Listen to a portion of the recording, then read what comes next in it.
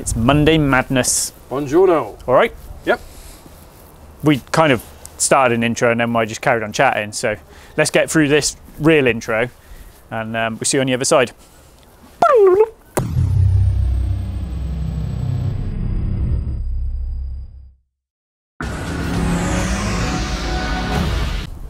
All right.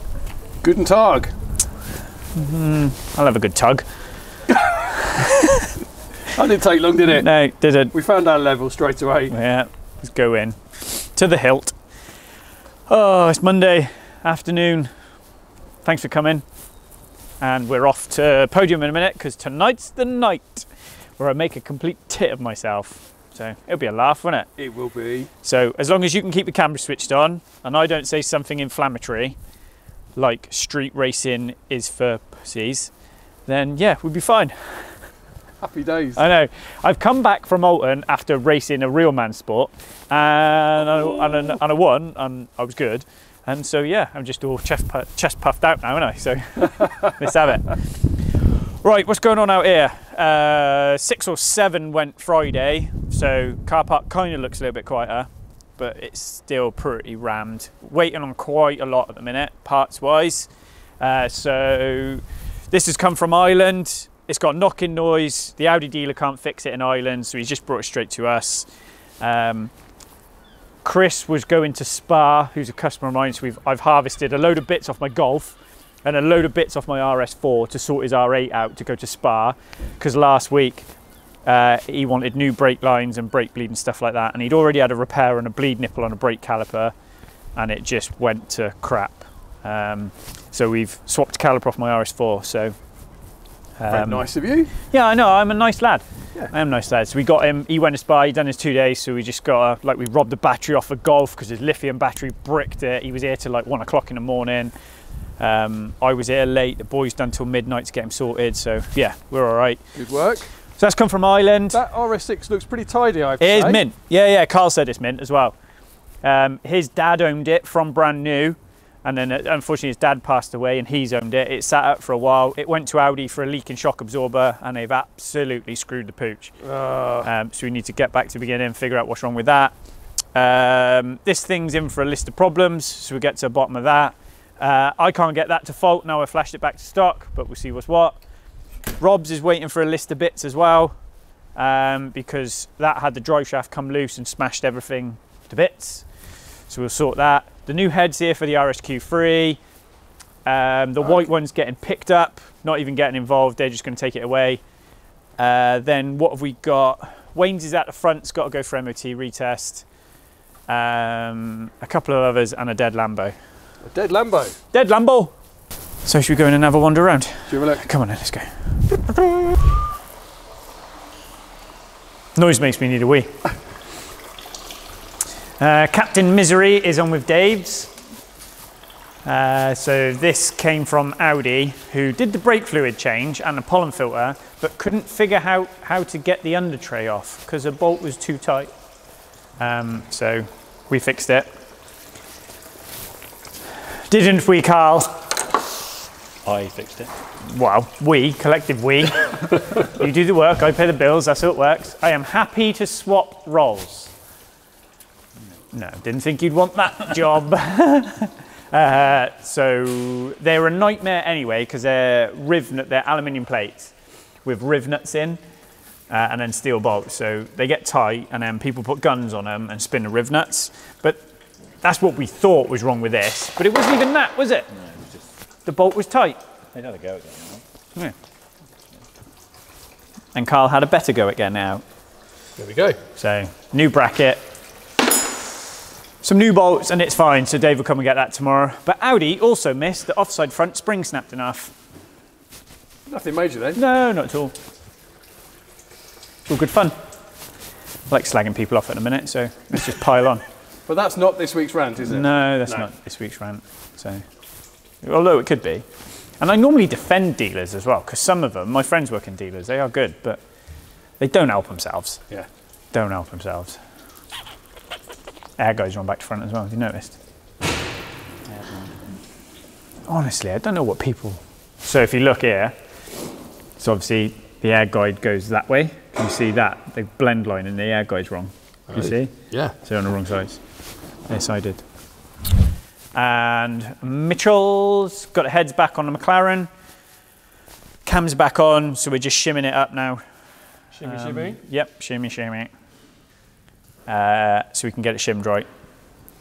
And then that can get buttoned up and put back in, and then I need to find a home for the Noble. So that's the next problem. I saw a lovely Noble the other day. Did you? A yellow one. Was it raining rust? No, it was It was a good one then. Yeah. Sweet. That's what you want in life. A car that doesn't leave itself on the road when you move it. This one, Matt had up on a ramp, and someone had pulled the threads out the side of the oil pump and done a really, really, really shocking job of trying to fix it. So we're just trying to come up with a plan on how we're going to repair that without basically putting a new oil pump on it, because it was leaking. They're a bit cakey, those oil pumps, aren't they? I don't know, 3.5 grand, something like that. But we would try and fix it. So that'll be okay. Juden's on, well, I say daddy daycare. Juden died. He raced motocross yesterday. He came 5th in the first race. A few days? Yeah. That's good. But he was like, I'm unfit. So yeah, he raced, so he's got a CR 250 and he's racing Super Evo in British Championship or something. And he's done no training, no testing, no nothing, literally from couch to bike. Yeah. And he got a 5th. I think he got 6 overall, I think he said. So yeah, George's not in today, he's dead. He's having a little rest. He's died. So that's okay. And in here, not much else has changed, mate, really. Just, we had a bit of a carnage week to get a Lamborghini sorted. So we had a couple of late nights. Chris has kicked us in the balls as well to get his ready to go for Spa. And then I was away racing, so it's just one of them weeks. Hoping for a nice quiet week, and it was not that. You did expect that, to be fair. Yeah, that's okay. Other than that, who else have we knocked off? No, it's all pretty good, isn't it? Hey, the Huracan vid did well, didn't it? It's not too bad. Yeah. So I think more buy-in guides. Buy-in guys, that was all right. Yeah, I like that. Nice quiet one. So, I don't know, should we do question corner? Should we have a look? Let's have a look. Let's do it. We're on. Oi, oi. We're on. We're back in the bay. We're on in Bay of Peaks. In front of a giant Fisker. I don't even know what these are. I don't know what a Fisker is. Fisker is. I don't know. Something Jordan's got to do, so I'll leave him crack on. Questions. I think this is from my dearest George.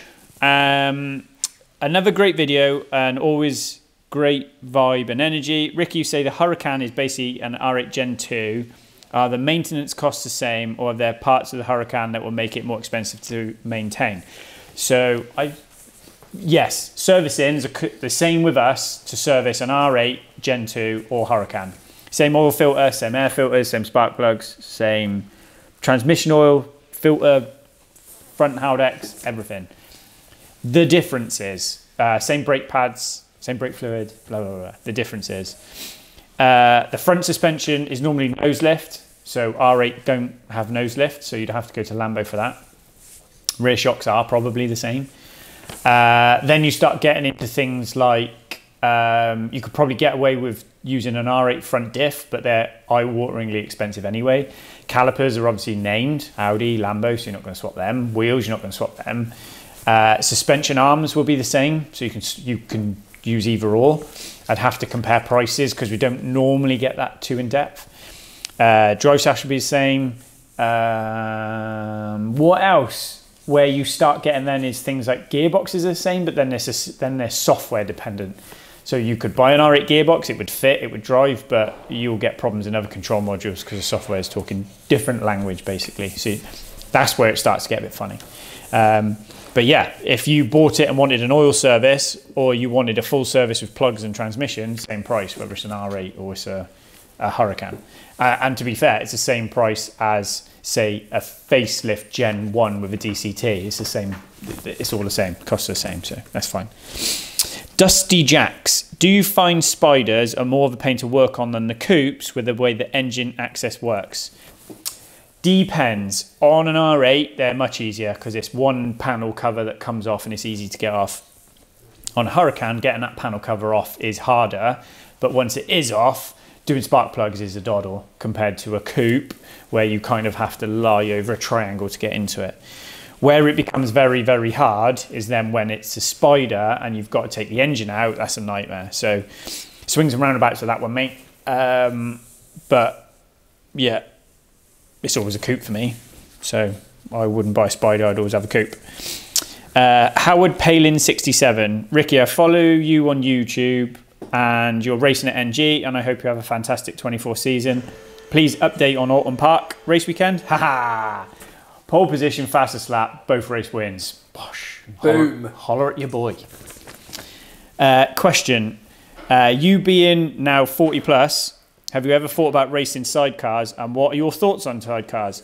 I'd love to hear your thoughts on this, especially around the Isle of Man.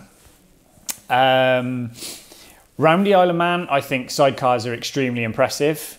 Am I a fan? I might have said some unkind things about sidecars in the past, especially when they've blown up and left oil everywhere on a track I've got to race on. I have been in a sidecar, both as a passenger and a driver. As a passenger, was on an old 350 two-stroke thing, and I had white knuckles by the time we'd done one lap. I have been on a 600 outfit, and that was a little bit cool. That was a little bit cooler. But to be a passenger on a sidecar, you've got to be crazy and incredibly fit. You've got to be at one with the outfit. So when it moves, you move. Because if you're gonna try and fight it, sorry. Bless you. If you're gonna try and fight the sidecar, you're dead within 3 corners, as in knackered. A very good friend of mine who's no longer with us, Stan Dibben, was a 1953 world champion on sidecars. And he ran number 35 as well. And he was a Norton engineer and the then, I can't think of the bloody driver's name. So he straight away went into being a sidecar passenger with a world champion because he came to Norton to test the outfit movement, and Stan's job was to lie in the outfit with a ruler and measure how much the rear wheel moved going around a lap. And that was it. Stan became sidecar passenger. So I don't know whether his book's still on Amazon, but he wrote himself a book. So he was with me when I won my championship in 2010. And wise old fox. He's been gone a couple of years now. I miss him. But he was a sidecar world champion when you were fucking crazy to race bikes anyway. Their idea with a helmet was a beanie hat. And there's photos of him. Do you know what? Before you put this out, remind me and I'll find a picture of him. Definitely. Shoulder down on the outfit, mate, with a piss pot helmet. Those guys are insane. Yeah. Fair play. Would I? No, ultimately. I wouldn't race outfits. If I was going to go and race something like that, I'd go and race cars. I don't like the restriction of being stuck in it. I was the driver in an outfit of Pembrey and I did start finish straight with a passenger on the grass because I come out of the last turn and I was like, that's my line. And the outfit wheels on the grass. So yeah, not my bag. I've got friends who race it. I've got friends who are very, very good at it. They are impressive when they go in, but yeah, not my bag, mate. It's never something I go, oh, when I give up solos, because I actually think they're worse. Because when it goes wrong on a sidecar and they flip upside down, the driver's stuck in it, or the rider's stuck in it. You know, I've seen some nasty stuff. Yeah, Al had a bad crash a couple of years back and he ended up in hospital in a bad way, Fownsy. Him and his brother race at a TT and stuff like that. So yeah, basically, if you race the Isle of Man, you're a fucking nut job. And if you race it in a sidecar, then you're definitely a nut job. But not my bag. Not my bag. BGJ2940. Ricky, what's the difference, similarities between a Gen 1.5 R8 to a Gen 2? Right, so you're on about a Gen 1 facelift. Obviously, the DCT updated rear subframe to accommodate transmission, but is there anything else that the 1.5s and the Gen 2s have? So a facelift Gen 1 is a Gen 1 and a Gen 2 is a completely different car. So yes, they might both have a DCT gearbox, but even they have differences. So no, a Gen 1 does not share anything with a Gen 2, really. Well, it's a completely different model code. One's a 4.2 and one's a 4S. So you would be very, very hard pressed to find something you could swap from one to the other. Two different cars. Yeah, a facelift Gen 1 and a Gen 1 pre-facelift, they're the same car, just different bits. A chassis difference for DCT or whatever. But a facelift Gen 1 with a manual is like the old Gen 1. There's a lot of Gen 1 and facelift crap, that is. Different cars. Gen 1, Gen 2, different cars. Top and bottom of it. I think that is it for questions. So I will now extend my displeasure at aftermarket warranties. There we go. That is on my shit list this week. What a load of shite they are.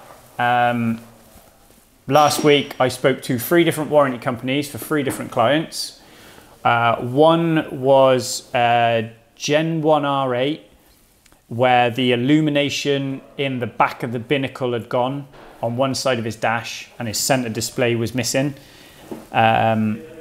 And he had full component cover apparently with this warranty company. They're all called the same thing. So they're all called a different thing. And then you actually get through to the call center and they're all the same call centers. So this one at the minute we've dealt with is Assurant. I don't know, based out of Gloucester.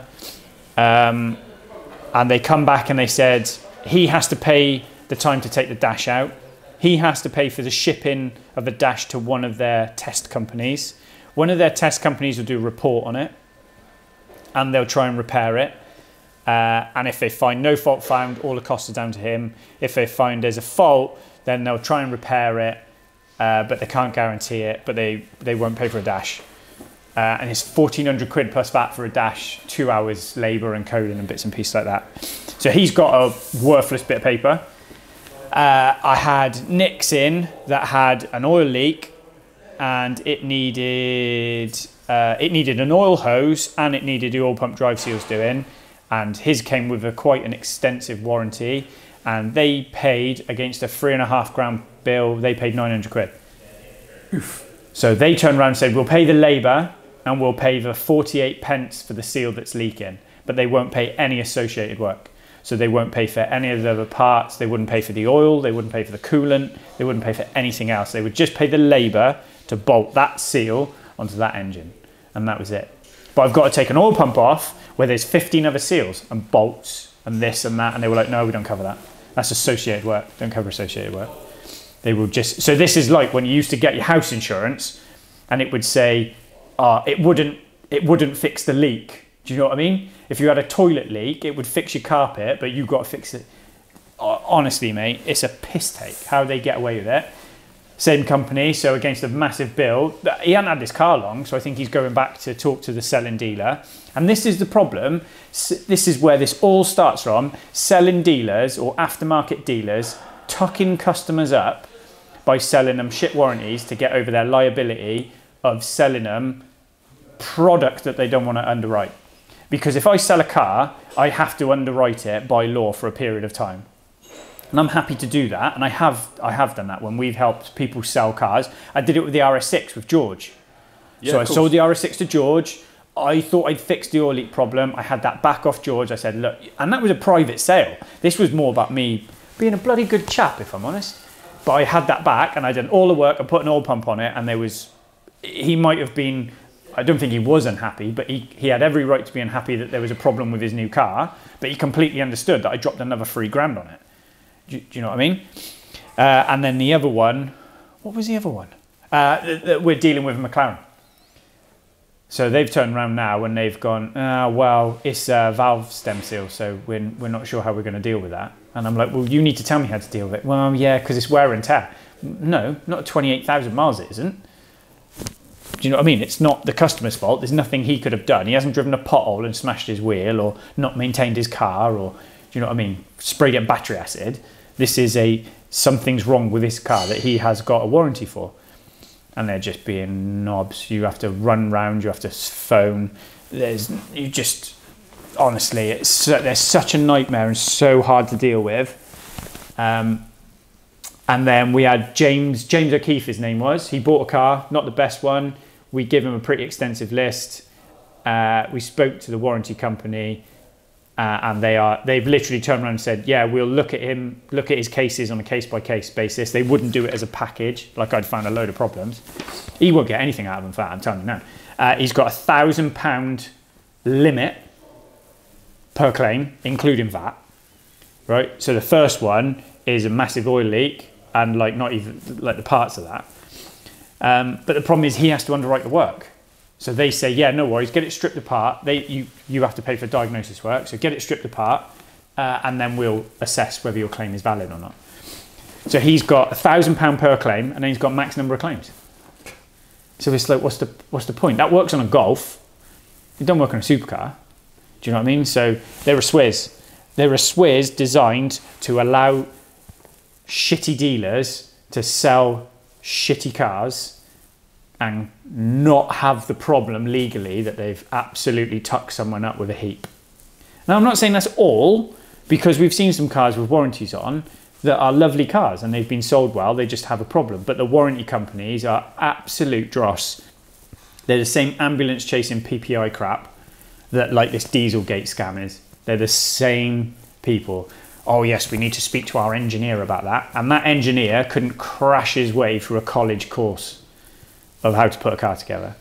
They're just sat there. They literally, you cannot use the word, oh, why do you think that oil leak is? So say oil feed hose.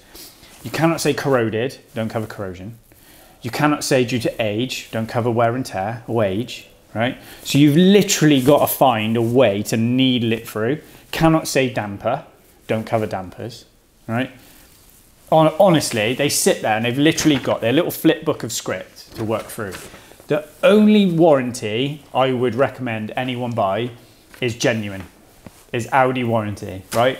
And I looked before I came on it. So I used a client's car, I used Mark's car, his registration, 2010 reg, R8 on 35,000 miles, right? I've gone for full comprehensive cover, so that's a full component protection, with a £250 excess, and that's £2,088 a year. So that's 200 odd quid a month if you break it down. If you're not going to go to Audi, now we can't do Audi warranty, you have to go to Audi for that. We can do all the other motor claims, all the other policies, it's fine. This is the other thing, they'll pay £60 an hour. That's the most I've ever been paid, £60 an hour. I'm not, because I have to charge the customer. The customer underwrites what the warranty company won't pay for. So even if you get them to pay the claim, or even if you get them to pay the 48 pence O-ring, they ain't covering the labour cost. Yeah? Who the hell works for £60 an hour in a motor trade anymore? And people are paying a lot of money for these each month, aren't they? Yeah. You know. Yeah. So, when you get your worthless Wonka ticket, a few things to check, because if it don't check it, I wouldn't even waste your time on it. Max claim. So max value per claim. How much money can you claim on? Because a transmission in an R8 in a DCT or Huracan is 35 grand to start with. So if you've got a 5 grand claim, anything running gears out, done. How many claims, the max number of claims? So what's the max number of claims you can have? What's the labour rate? It doesn't matter what you do, you're always going to have to cover off the diagnosis. Maybe not necessarily at dealer level. They should normally help you out there, but don't be surprised if they don't.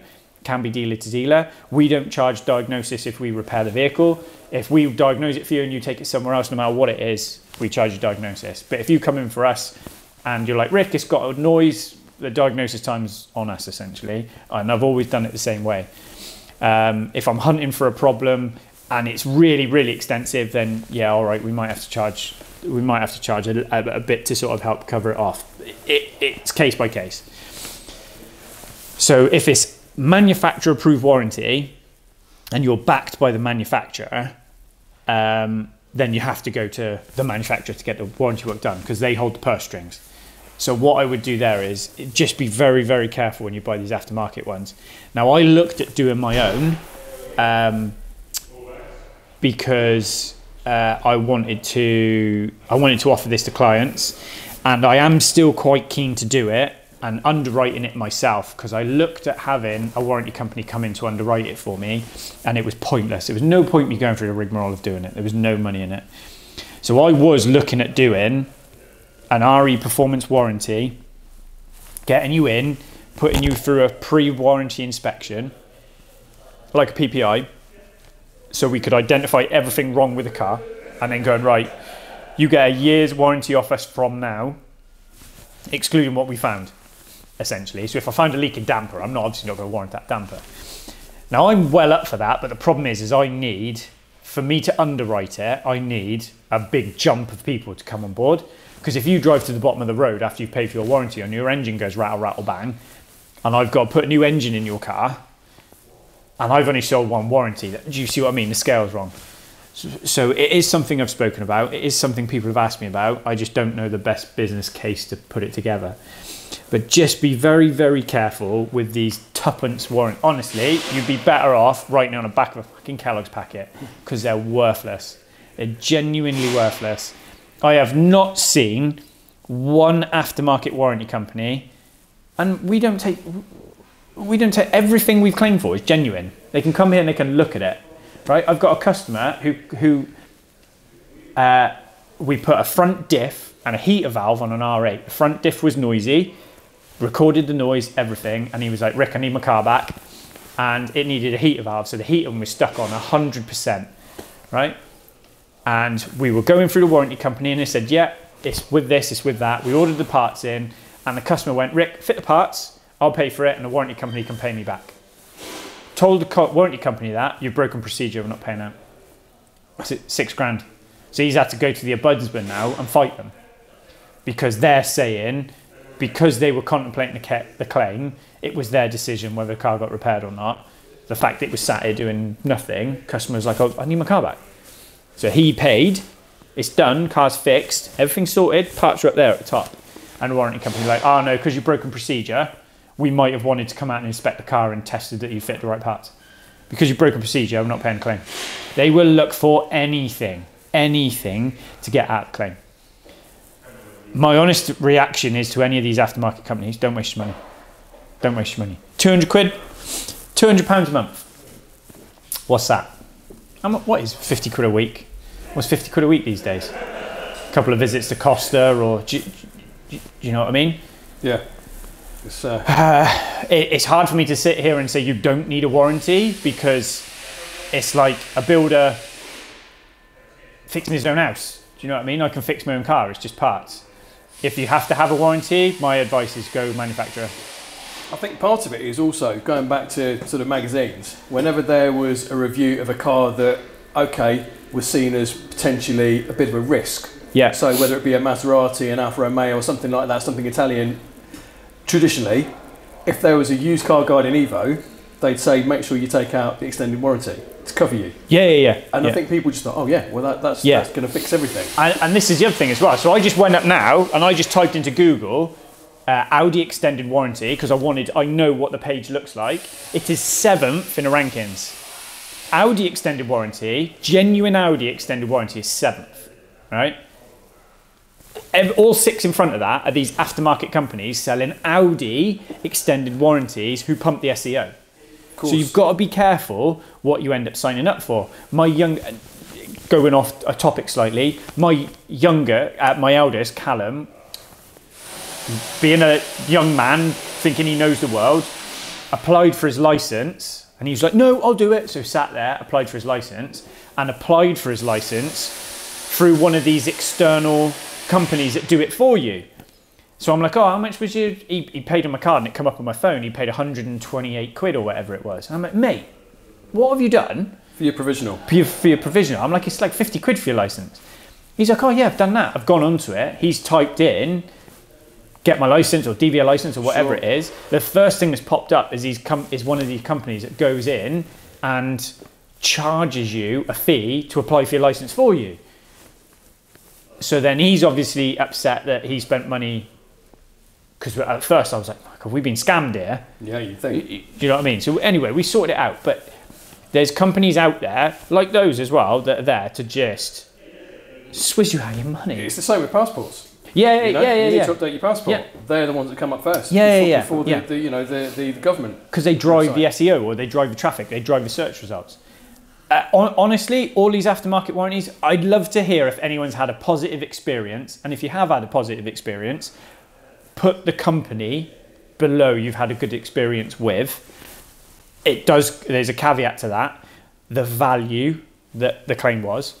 But my honest advice is, do not waste your money on that fag paper and go and buy a manufacturer warranty. If you need that protection, then go and buy a manufacturer warranty. Do not waste your money, because at the end of the day, they're PPI salesmen. It's an insurance policy. That's what you're buying. And that insurance policy is run by a guy who is looking out to screw you out with that money. He's not interested in your car. He has no affiliation with the brand. They're not trying to keep product on the road. They're not trying to look after it. They're literally trying to take your money off you monthly, and when you need them, squeeze your tit. So I have zero patience for aftermarket warranties. I have not found a good one. I would not recommend a good one. It's aftermarket. It's a genuine manufacturer warranty or nothing. And I'm not saying they're perfect. Sure. I've had clients who have struggled with those as well, but that's mainly dealer problems. Dealers not being able to diagnose it. But all these motor claims or motor warranty or auto warranty or warranty wise and all this crap, load of bollocks. Don't waste your money. I think the other thing to throw in there is, spend the time finding the best possible car you can and get it inspected. Yep. And this then goes back to, look at the product we work on. If it's a choice between buying a 30 grand R8 and possibly having to spend 10 grand on it, or buying a 40 grand R8 that's a better car, buy the better car. Yeah. Yeah? Wise words, mate. I like to think so. So, I think that's us covered. Yeah. Yeah. No point, no point going dating and picking an ugly person, spending 10 grand on plastic surgery when you could have just gone out with a fit person in the first place, isn't it? I like that analogy. Yeah, I think so. Yeah, just it's because I think people think they're protected because 99 times out of 100 they don't need it. Oh, my warranty's expired. The day you need it, well, let me tell you this now. The ones who needed it last, I've never had a car, I've never gone, right, it needs oil pump seals, that's the work, that's the cost. Oh, look, I've received the right amount of money. Never received that. It's always a squeeze. They always squeeze it out. And like I said, on Nick's, they literally paid for my labour to take the oil pump on and off and the one seal. Well, what about all this stuff I need? Oh, yeah, that's consequential. Don't pay for any of that. That's insane. Yep. So what about the oil that needs to go in it? No, that's down to customer. What about the coolant that needs to go back in it? Because the oil pump carries the water pump as well. That's down to customer. Yeah. Right, I think you should go and brew up. I think we should have a cup of tea. Yeah. All right. Thanks. But if there are good ones, there's a challenge, then list them up. But like I said, if you're going to list a name that's done well by you, tell us what the claim value was. Because if it's 40 quid, I bet they jumped at paying that. I bet. I'll bet. I bet. I'll bet. I've said so. A good friend of mine, and he supports me a lot as well. So Alan Gardner, who runs OMG, who obviously his team built my R6, and then we built his R8. He bravely came out last year and said he had prostate cancer. He's been through surgery, he's on the mend, he's doing well, but he has linked up with a guy called Harvey, and they're fundraising. Alan's not doing a ride, but these other guys are doing a ride. And they asked me if we'd get involved as well, and especially use the channel to try and help promote it. But basically, Harvey and 3 of his mates are riding some Triumphs, literally to Gibraltar and back, to raise money for Prostate Cancer UK and Airability. They're all air traffic controllers. So what they're basically doing is visiting like 24 air traffic controller sites.